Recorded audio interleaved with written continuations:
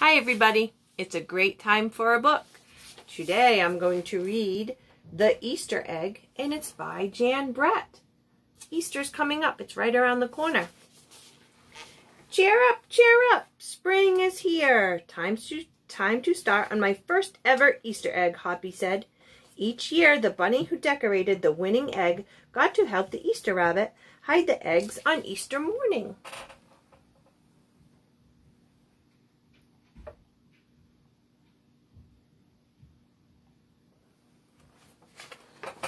Hoppy had been dreaming about being that bunny all year long, and now it was time to get started.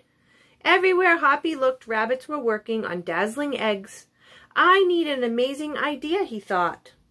Hoppy spotted Flora, bunny, planting spring wildflowers in her eggs. The Easter rabbit will love those colorful flowers, he thought, and started picking flowers for his egg. Here's a basket for your flowers, Hoppy, Flora said.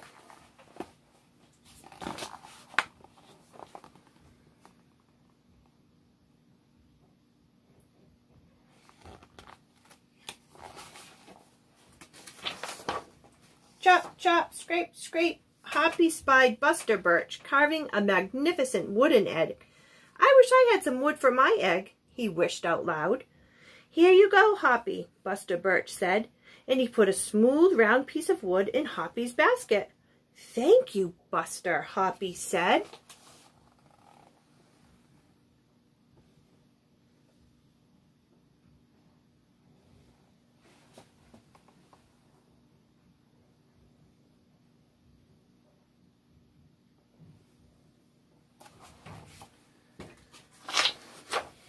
Hoppy was hopping along when the smell of sweetness led him out of the woods and straight to the chocolate egg that Aunt Sassafras was decorating with creamy frosting, squiggles, and bows. Hello, Hoppy, she said, and she put some chocolate squares in his basket. Hippity-hop, Hoppy said. I'll make the Easter rabbit a chocolate egg so sweet it will make his whole whiskers tingle.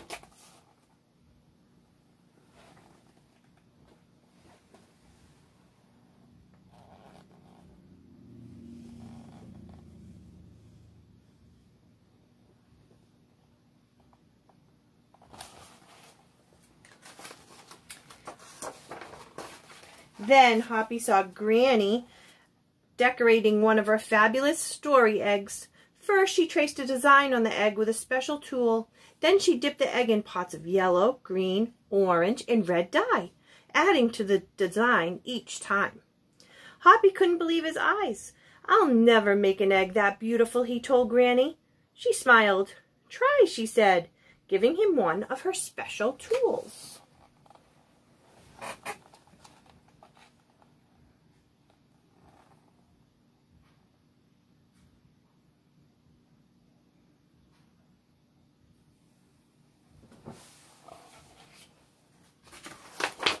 Hoppy was hopping by Hans Vanderbilt's garden when he spotted an extraordinary egg. Hans was painting a portrait of the Easter rabbit so real that he looked alive. Fantastic, Hoppy said. Thank you, Hoppy, Hans said. Why don't you make a painting on your egg? He gave Hoppy pots of paint and a fine brush.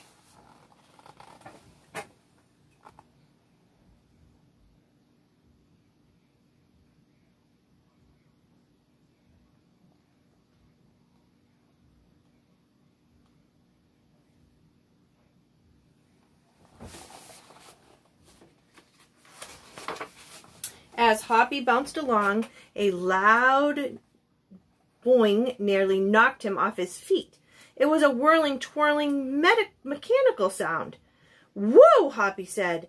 That's an unusual egg. Would you like to make one? Roberto asked. Hoppy tried hard, but the harder he tried, the more parts and pieces piled up around him. Thank you, Roberto, he sighed, but I think I better make the egg that is just right for me.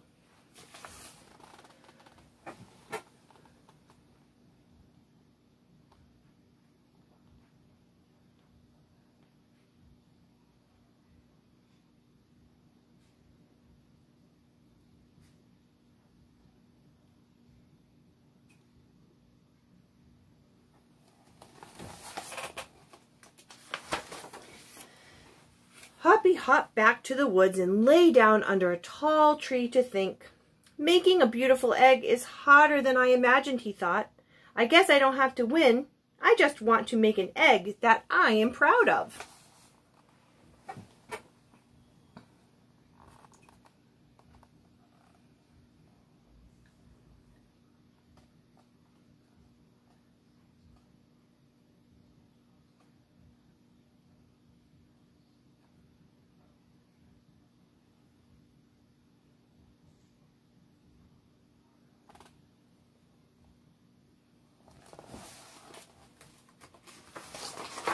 Suddenly the woods rang with the squawking of birds sounding an alarm. Mother Robin swooped down, calling wildly, as if she couldn't decide where to go. An egg had tumbled out of Mother Robin's nest. Inside the perfect blue egg was a baby robin that needed its mother to keep its warmth until it hatched.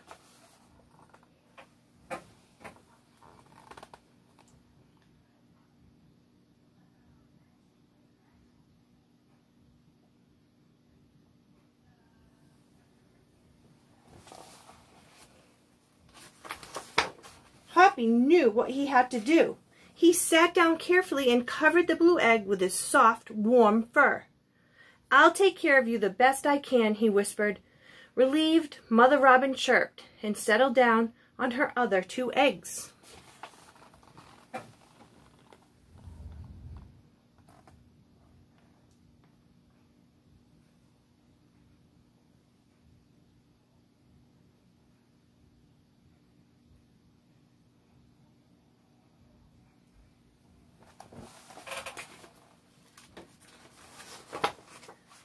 Hoppy never left the robin's egg. It was sunny and warm. He carefully turned the egg in its nest of moss. If it was rainy and cold, he kept the egg covered and dry. At night, wild animals passed by. Hoppy crouched down and stayed hidden in the ferns. Often he heard strange noises coming from above, but Hoppy didn't run away.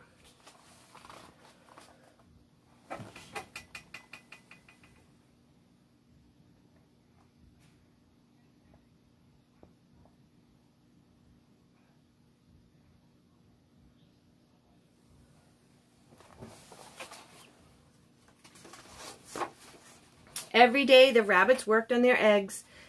Tadpoles turned into frogs and buds swelled into leaves, and Easter came closer and closer. Finally it was time for the rabbits to take their eggs to the glen.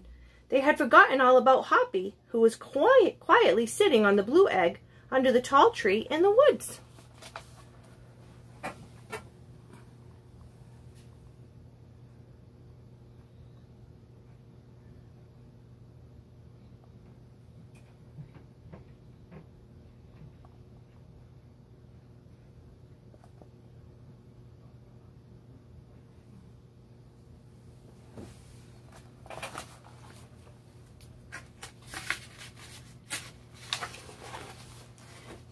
Early the next morning, the rabbits waited for the Easter rabbit, and suddenly a beautiful wagon rolled toward them out of the mist.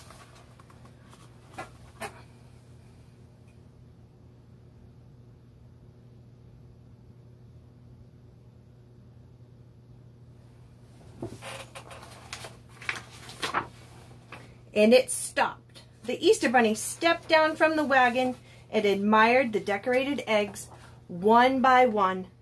"You have brought me the most beautiful eggs in the world, but a very special one is not here," he told them. The rabbits were puzzled. Whose egg could it be?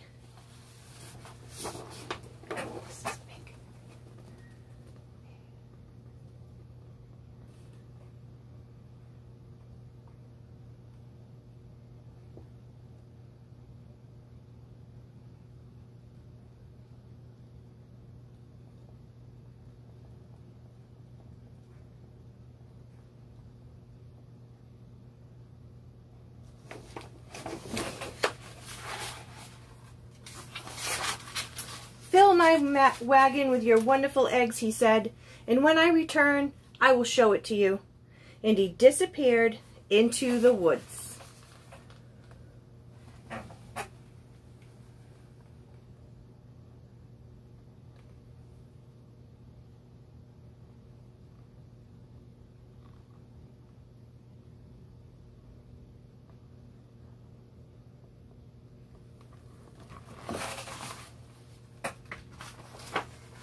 He came back with Hoppy, looking scruffy and bedraggled.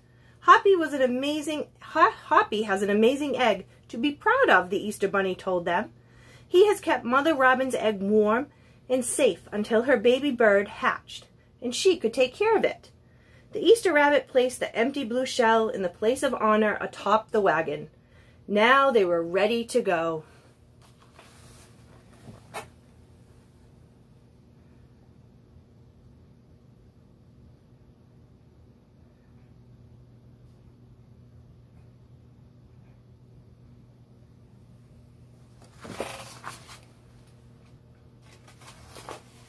The rabbits cheered for the egg that had surprised them all.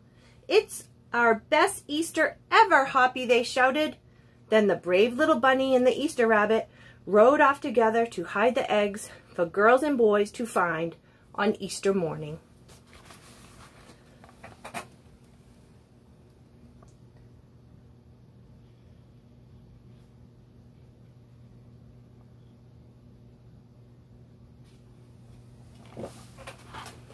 The end. If you haven't painted Easter eggs, go paint some now. And happy Easter. Have fun. Find all those eggs.